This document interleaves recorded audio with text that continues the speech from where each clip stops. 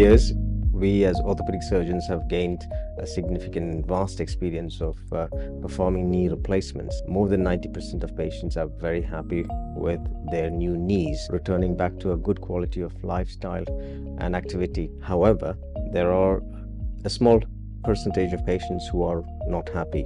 They are the outliers. This is where the ROSA comes in. With the introduction of the ROSA assisted robotic knee system, we have been able to achieve three main things. One is accurate soft tissue balancing. Second, minimizing soft tissue and bone injury. And the third is to align the components in the mechanical and kinematic axis of that patient. Effectively, we minimize pain, align the implants in such a way that it is close to perfection as to what is fit for that individual. And the third thing is that patients are much happier in the post-operative phase, recover much quicker, and their entire journey is much more satisfactory and pain-free. Having introduced the ROSA into my practice, I've had patients who have had a standard knee replacement, and then they come in for the next knee replacement, and I've introduced the ROSA system. They've come back saying that